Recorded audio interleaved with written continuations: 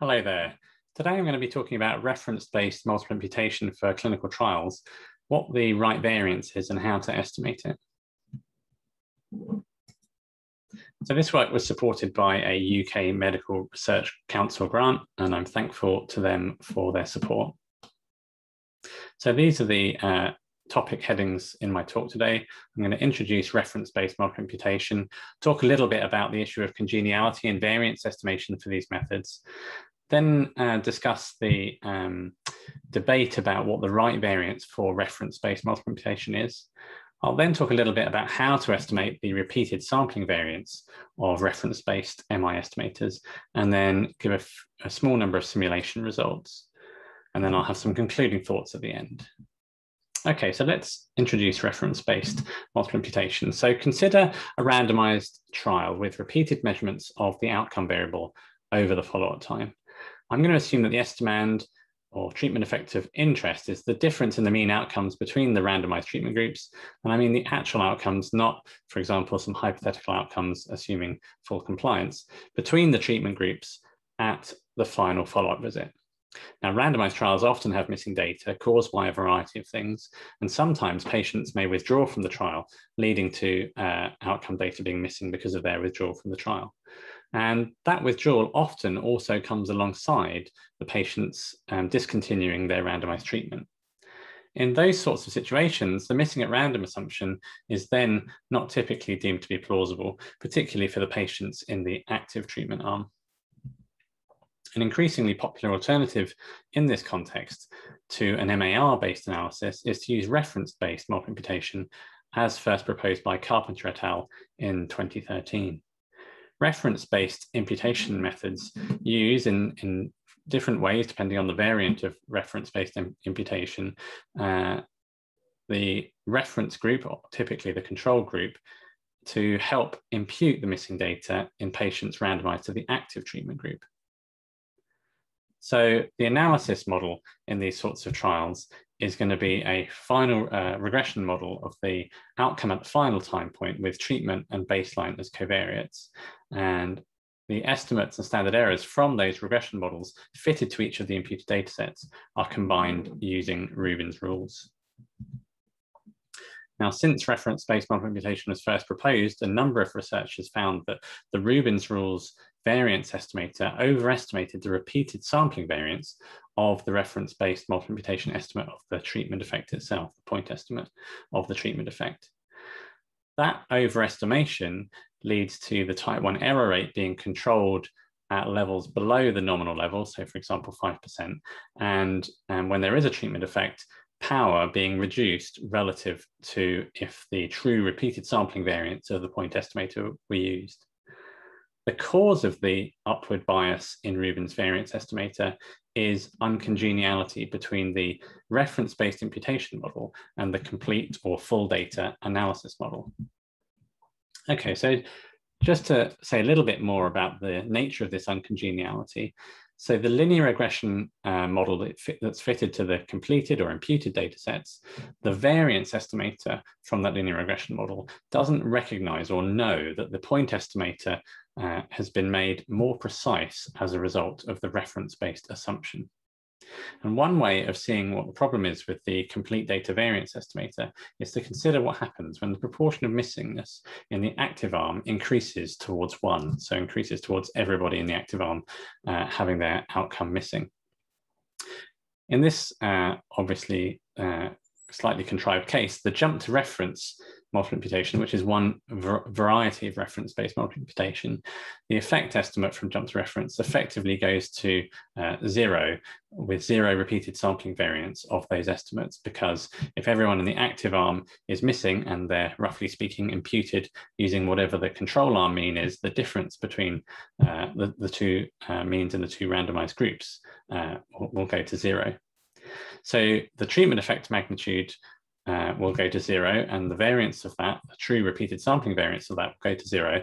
But the linear regression complete data variance estimate that you use as a part of the recipe for Rubin's variance will not go to 0. And so the Rubin's variance estimator will not go to 0, even when the true repeated sampling variance of the jump to reference estimator does go to 0. Now, obviously, this is a very sort of high-level argument for what's going on. If you're interested in looking into some more of the details, please see the preprint here, given as reference 1. Okay, so given this difference between Rubin's variance estimator and the repeated sampling variance of the point estimate of the treatment effect for these methods, let's talk a little about what the right variance is when using reference-based imputation. Now, it obviously is an important thing to discuss and come up with a decision on, because it can make a big practical difference in real trials.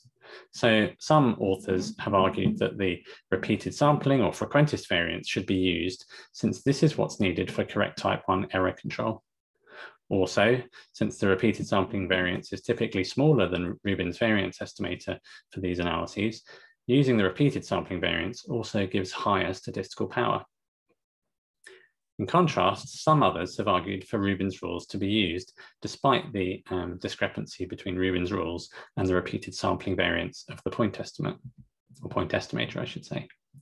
So Carpenter et al. Suggested that for missing data sensitivity analyses, the variance that you use should be no lower on average than the complete data variance estimator, i.e. the one that you would have obtained had there not been any missing data in your trial. And they showed that jump to reference multiple imputation, if you use the repeated sampling variance, it would violate this principle. My argument in response to that idea is that it violates this seemingly sensible principle because the reference-based methods make very strong assumptions about the missing data in the active treatment group. A logical consequence of the assumptions made by reference-based multiple imputations is that with more missing data, you're paradoxically more certain about the magnitude of the treatment effect than you would have been with less missing data. If that behavior doesn't seem right to you, I think it probably means you don't really believe the assumption being made in the reference-based multiple imputation approach that you're using. A little bit more recently, Crow et al. In 2019 proposed an information anchoring principle.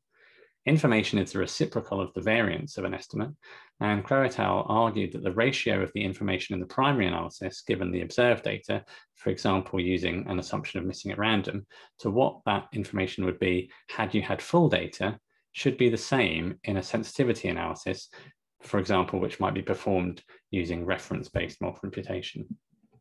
So here, the ratio, if we're going to use missing at random as our sort of primary assumption, the ratio of the information under missing at random given the observed data to the information had we observed full data should be the same when we do our sensitivity analysis. So namely, our sensitivity analysis shouldn't bias or lose us information relative to our primary missing data assumption, which might be missing at random in a particular trial. So in the context of sensitivity analyses for missing data, Crow et al. Argue that information anchoring is a sensible principle to preserve. And it does indeed seem reasonable that when you do a sensitivity analysis for missing value assumptions, you're deviating or changing the assumptions you're making about the missing data, but maybe that makes sense to do that in a way that doesn't inject information. They showed that for delta-based multiple imputation and reference-based multiple imputation, if you use Rubin's rules for inference, this information anchoring property is essentially satisfied. But in this principle, they take information and variance to be the estimated variance rather than the repeated sampling variance. And the way I view this question is that if you're using reference-based multiple imputation with Rubin's rules, it amounts to acting as if you have not added or taken away information when you really have, at least if you judge information by repeated sampling variance. Okay, so now I'm going to talk a little bit about how to estimate the repeated sampling variance when you're using repeated reference-based multiple imputation methods. So how can we estimate the true repeated sampling variance?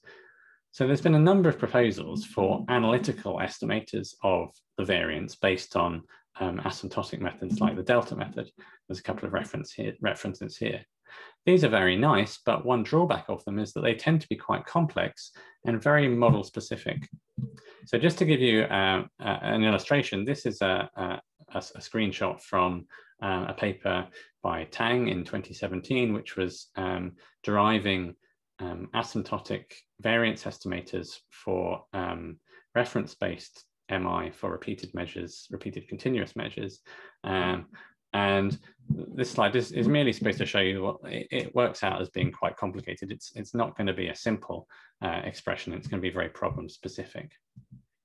So a possible alternative approach for variance estimation is to use bootstrapping. Now, because of the uncongeniality, it turns out that it's really crucial when you're combining bootstrapping with multiple imputation that you first do the bootstrapping and then apply multiple imputation to each of the bootstrap samples in order to get valid inferences under uncongeniality. Reference-based MI is an example of an uncongenial setting, and so it's important that we first do the bootstrapping and then we do imputations on the bootstrap samples. Now, you need quite a lot of bootstraps to get accurate inferences, typically, many more generally than might be used for the number of imputations in multiple imputation. And then if we're saying that each of these bootstraps has to be imputed lots of times, this procedure where we combine bootstrapping and multiple imputation can become slow and computationally burdensome. So an alternative version of combining bootstrapping and multiple imputation was proposed by von Hippel and myself in a paper referenced here. And it's an approach where you bootstrap the observed data and then impute each of the bootstrap samples a small number of times, and we recommended just 2. After doing that, you analyze each of the imputed data sets. And remember here that the imputed data sets are nested within bootstrap samples. You can then fit a simple one-way analysis of variance or random intercepts model to the resulting estimates of your parameter of interest to estimate the between bootstrap and within bootstrap variances. And you can use that to estimate the variance of the overall estimate. Now, because you're not relying on Rubin's rules, the imputation process doesn't have to be so-called proper. So normally in multiple imputation, there's a step involved, and sometimes this requires MCMC processes to take draws from the posterior distribution of the imputation model parameters.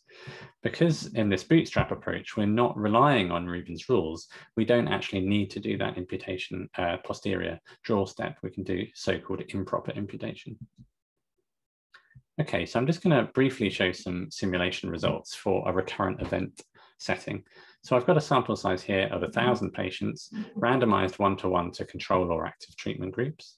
The outcome is a recurrent event count over a follow-up of 365 days generated from a negative binomial model.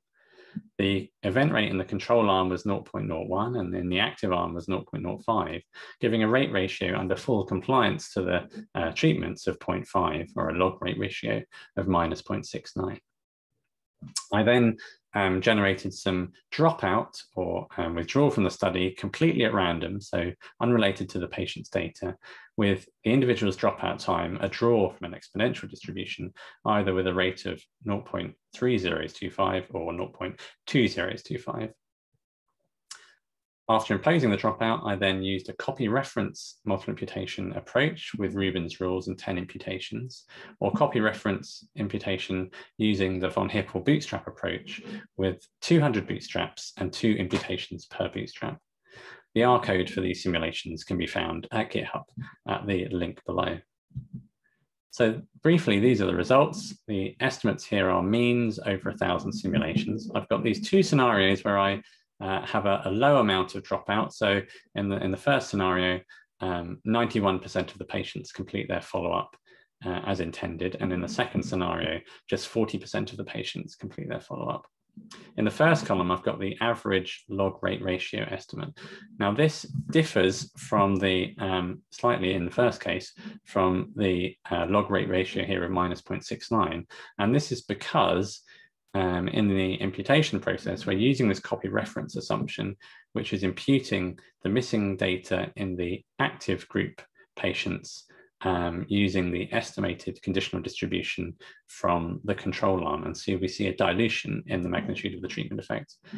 Here, with relatively small amounts of dropout, we see just a slight difference. In the scenario where we have a much greater proportion of patients dropping out early, we see a greater dilution in the treatment effects towards the null. The second column shows the empirical standard error of the log rate ratio estimates. And you can see here that this is the behavior I was mentioning earlier, that with more missing data, the true repeated sampling variance of, in this case, a copy reference multiple imputation estimator is actually going down the more missing data there are. Okay, so this is really what's happening to the behavior, the repeated sampling behavior of the treatment effect point estimates.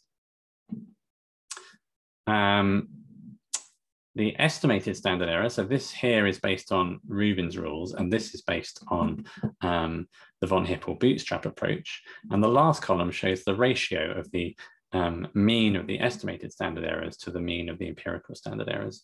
So with a relatively small amount of missing data, we see that Rubin's rules here is giving us a slight 8% increase in the estimated variance relative to the empirical variance of the point estimates. But if we go to this admittedly quite extreme scenario where only 40% of the patients complete their follow-up, the Rubin's rules variance estimator is now, the standard error estimator, I should say, is now 50% larger than the empirical standard errors on average. Whereas the Bootstrap approach is essentially giving us unbiased estimates of the standard error. So in practice, these differences, in practice, you probably have a scenario somewhere between these two. For example, using Rubin's rules variance estimator is going to have a potentially material impact on the statistical power of the clinical trial. Okay, so just to conclude then, Rubin's rules variance can be materially larger than the repeated sampling variance of the point estimate for treatment effect when you're using reference-based multiple imputation methods. I believe that the repeated sampling variance is the right one if we're operating in the frequentist paradigm. Combining bootstrapping with multiple imputation, I think, is an attractive approach if you're interested in getting at the repeated sampling variance if you're using reference-based multiple imputation. Now, if the behavior of reference-based multiple imputation with repeated sampling variance is, if you deem that inappropriate, so if you don't like the idea that as you get more missing data, you're more certain about the magnitude of the treatment effect, I believe the correct response to that is to formulate alternative assumptions and estimation methods which don't have that characteristic, but instead have the desired characteristics. For more details about what I've been talking about here today, please have a look at the preprint available as reference 1 here. And for the simulations in R, the packages are available for doing the bootstrap. So the von Hippel Bootstrap method is available in this boot impute package. And reference-based multiple imputation for recurrent event data can be performed in R using the deja vu package. Okay, so I'm just going to conclude here by showing you the reference list.